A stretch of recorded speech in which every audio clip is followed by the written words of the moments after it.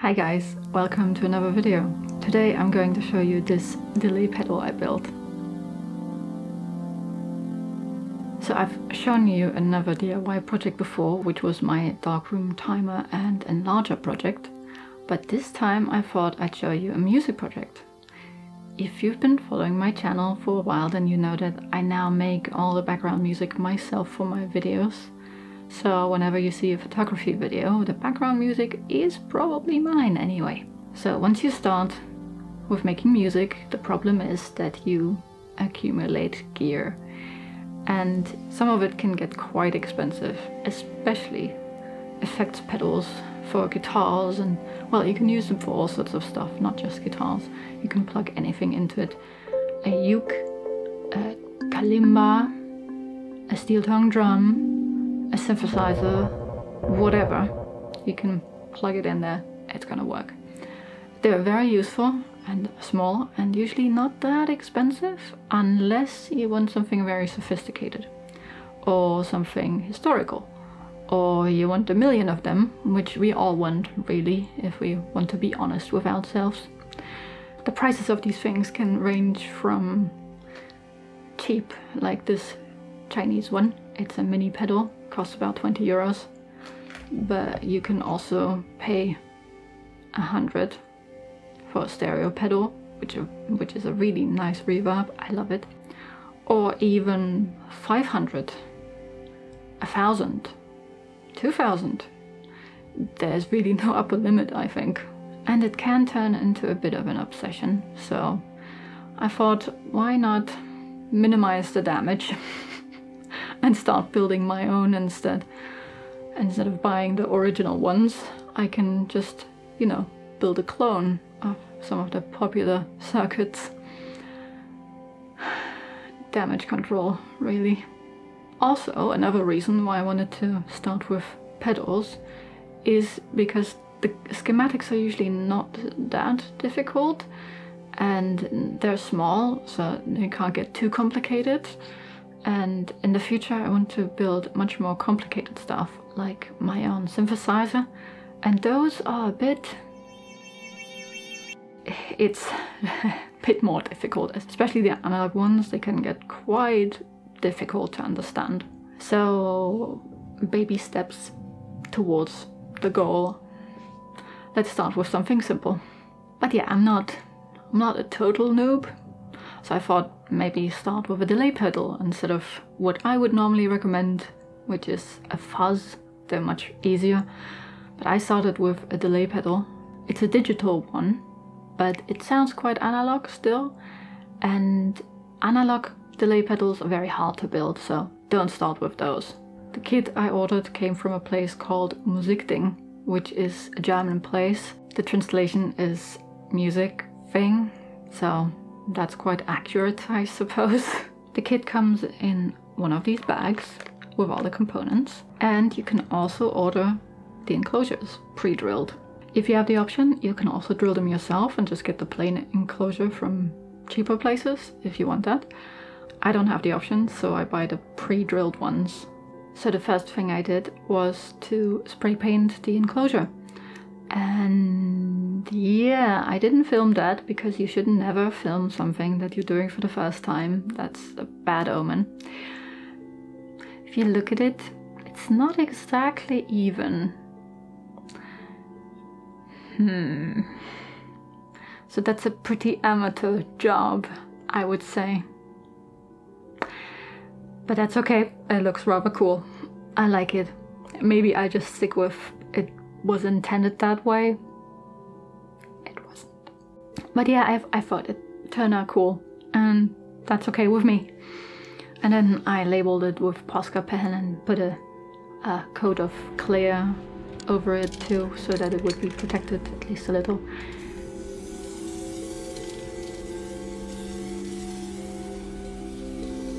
And yeah, that was the enclosure done. So after that I started soldering the PCB board.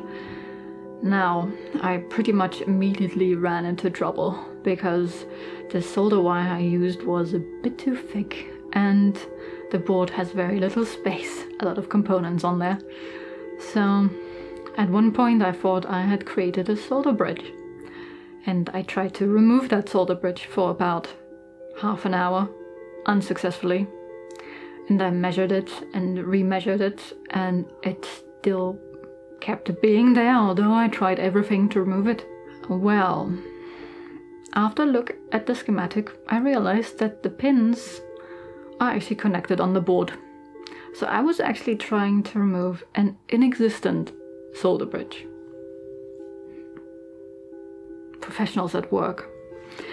But you see, I didn't ruin anything, so all was fine, and I could just continue soldering and pretend as if nothing happened. So after that, I just continued putting in all the resistors, and then I put in the IC sockets, and finally the capacitors, which is the usual way of doing these things, so that the higher parts don't get in the way while you're trying to fit other components. And after I was done with all of that, it all looked fine and like it would work, so I could continue with the wiring. I had to solder 2 jacks and the power connector and this little switch here. The jacks and the power connector are not so difficult. With guitar pedals you have to be a bit careful because the power connector solders the other way around. Be careful with that. Then it's 2 jacks, that's pretty simple.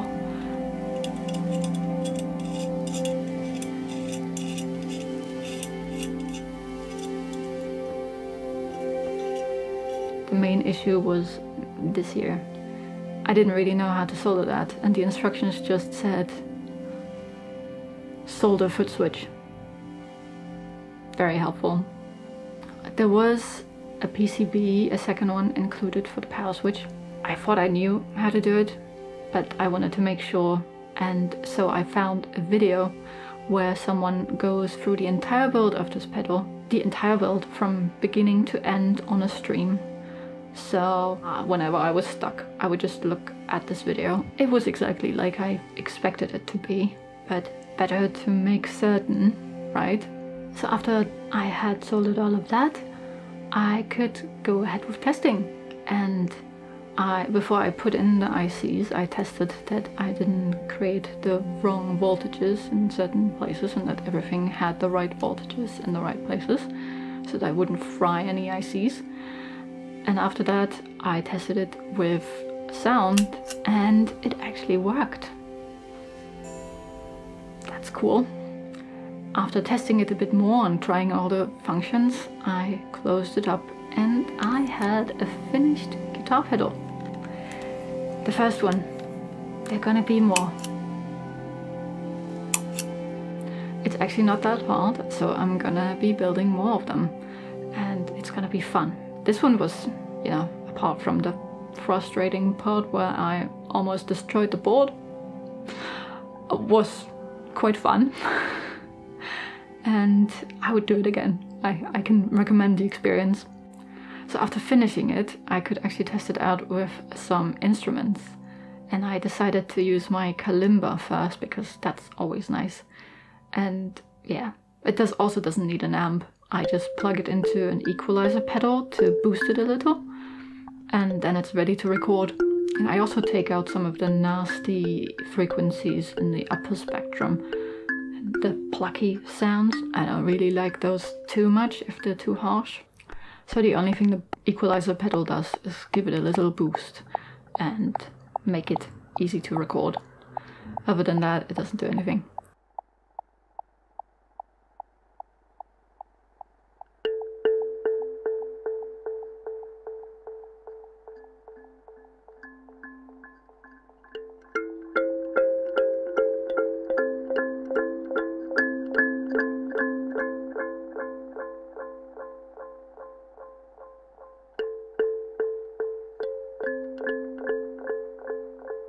And the delay pedal has 3 knobs, and you can get it to self-oscillate, which is cool.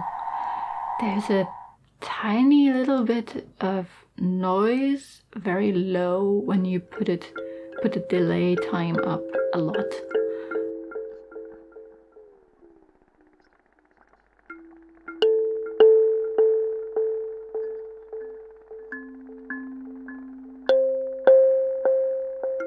and yeah, that's to be expected, I suppose.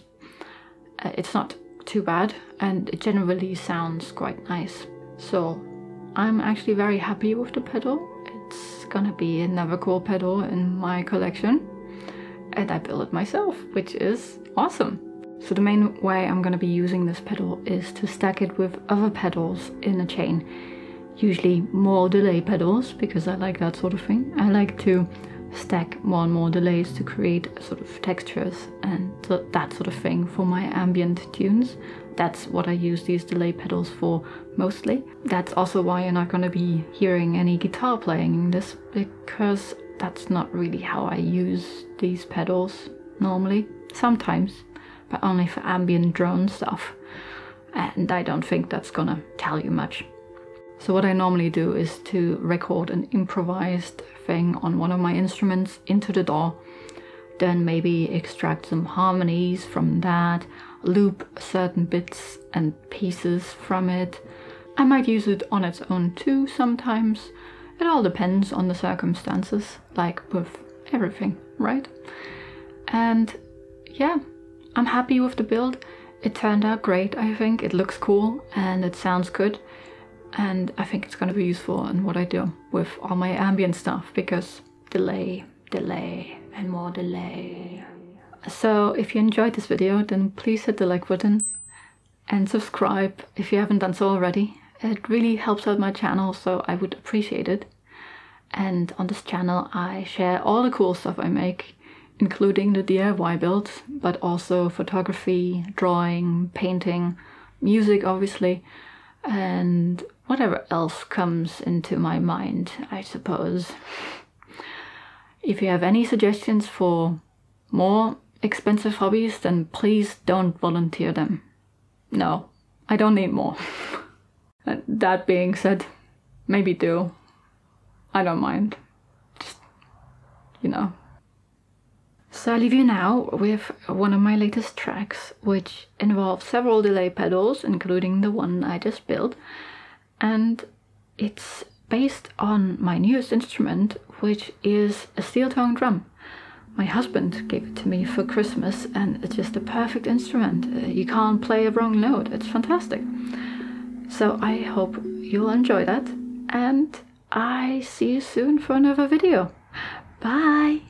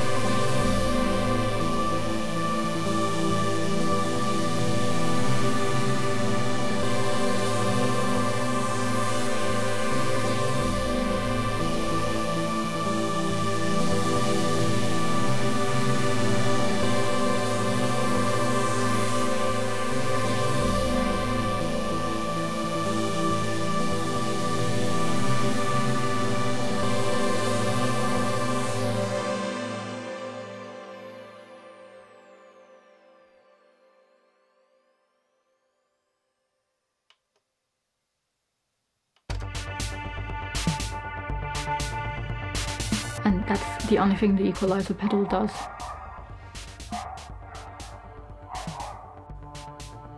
The power connector, you have to be careful.